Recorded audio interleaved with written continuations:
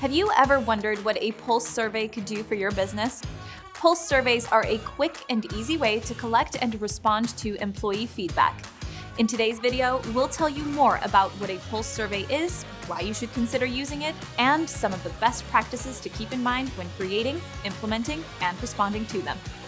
Do pulse surveys sound like something you'd like to try at your organization? I'm Alex from Jotform. Let's learn more.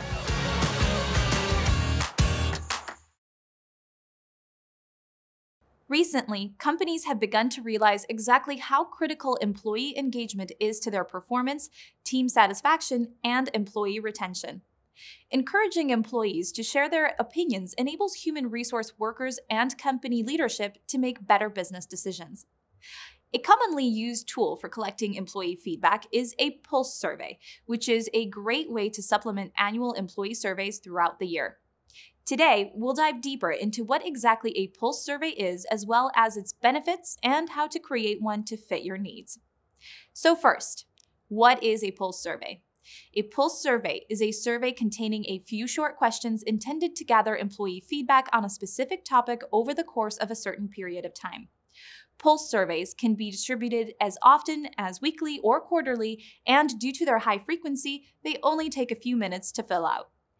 What separates the pulse survey from formal annual surveys is the short format. While annual surveys may have many questions covering a variety of organizational initiatives, pulse surveys focus on one specific topic to track employee opinions over time. This provides a pulse for how an employee feels about the topic at that specific time. While annual surveys are certainly valuable, helping leadership to gain feedback on company culture and organizational direction, they tend to involve a lot of data collection and analysis. When you take into account the preparation and post-survey work, utilizing annual survey data in a meaningful way can eat up a lot of time. This is what is so appealing about the pulse survey, as it allows employees to give key feedback as needed throughout the year. Pulse surveys are quick, easy, and customizable.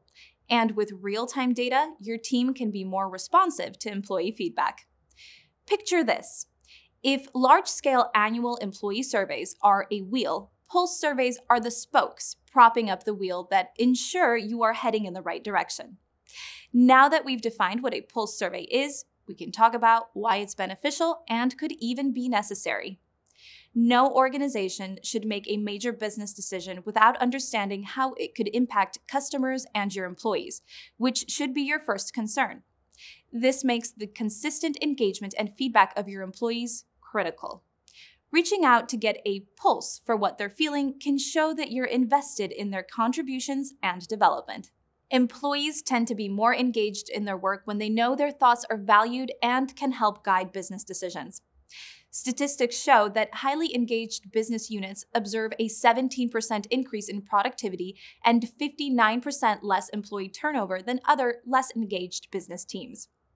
One huge benefit of a pulse survey is its ability to keep employees engaged on a regular basis, meaning employees feel a sense of ownership and satisfaction with the organization. When employees feel more informed about the company as a result of their participation, they feel motivated to go above and beyond their roles.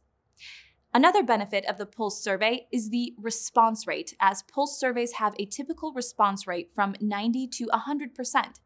This differs from annual surveys that tend to have a response rate from 30 to 40%. Earlier, we mentioned the wheel-spoke relationship between the annual survey and pulse survey models.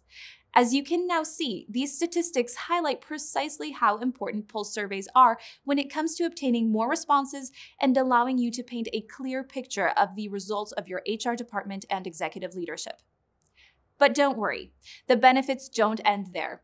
Pulse surveys also allow you to dive deep on certain topics or issues, focusing the entirety of the survey on one topic signals to employees that a specific area is in need of change. And to feed action planning. Widespread feedback on a certain idea fills in the gaps and helps you to craft a well-rounded plan of action that involves everyone's point of view. Now you might be wondering, how can you create a pulse survey that fits your needs? Wherever you're starting from, it's important to keep in mind several factors that could make or break your survey, such as the types of questions you include, how you pose the questions, how often you send your survey, and what you do with the information that you've gathered. All of these elements play a part in creating a survey that serves your organization's needs and results in a high response rate. Let's look at each of these more closely. What's unique about surveys is that they not only measure engagement, but promote employee engagement as well. The questions you choose to include in your survey will depend on your company and its goals. However, several common areas to focus on are employee satisfaction, company culture, trust in management, leadership, communication, growth opportunities, and general attitudes towards a specific topic. Depending on your specific survey, there are 3 ways you could choose to pose your question. First, there's the Likert scale, which is a 5 to 7 point scale that rates the user's level of agreement with a topic or statement. It can also be used to measure frequency, likelihood, and quality. As opposed to a simple yes or no, a Likert scale covers a range of opinions and can yield quantitative data that can be easily reviewed and analyzed.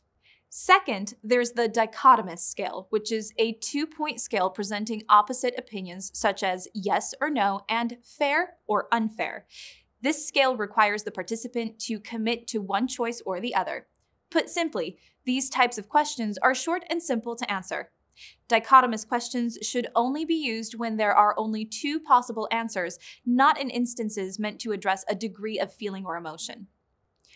Third, there's open-ended questions, which allow the user to provide feedback in their own words. These responses can be valuable for collecting qualitative feedback, and they can help to reinforce quantitative data that you've collected elsewhere. While keeping in mind that pulse surveys should remain short and quick, we suggest that you utilize a mix of these question types, but with no more than 1 or 2 open-ended questions. This ensures that you get a higher number of responses and more well-rounded feedback. So, how often should you send out pulse surveys? Though pulse surveys are short and easy to fill out, you should be thoughtful of how often you're sending them out. Both using them too often and not often enough could result in lower engagement rates or even a loss of employee trust.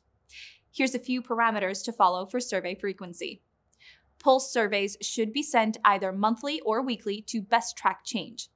The shorter the survey, the more often you can send it, but the longer the survey, the less often you should send it.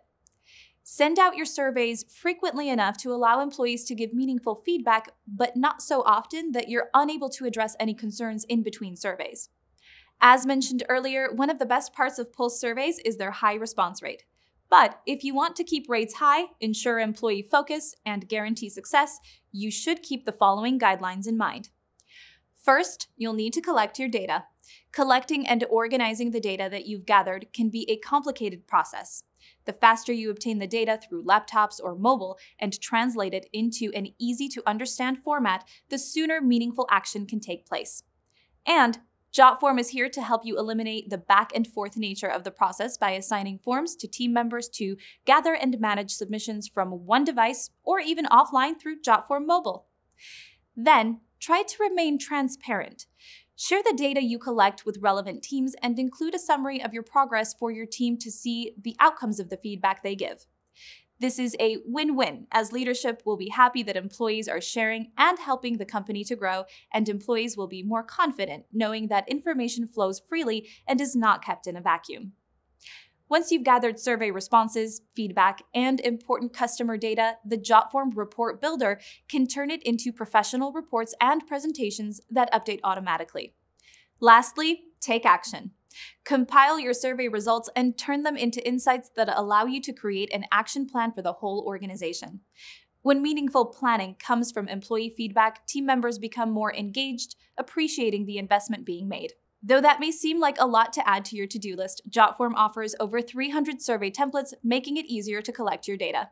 You can either use a survey template or start from scratch with a basic survey. Sooner than you know it, you'll be on your way to sending out your first pulse survey. With all of the great stuff we've discovered today, let's go ahead and take a moment to review. A pulse survey contains a few short questions on employee feedback and is collected over the course of a specific time period. There are many benefits to implementing pulse surveys, like encouraging employee engagement and overall satisfaction.